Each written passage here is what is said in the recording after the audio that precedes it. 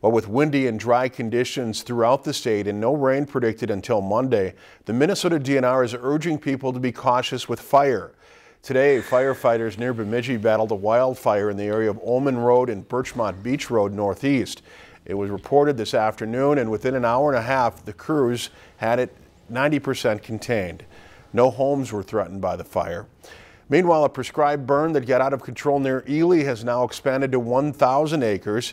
Christy Powers of the Minnesota Interagency Fire Center says most of the burned area is in the Boundary Waters Canoe area. Powers says no structures or towns are threatened. If you've enjoyed this segment of Lakeland News, please consider making a tax-deductible contribution to Lakeland Public Television.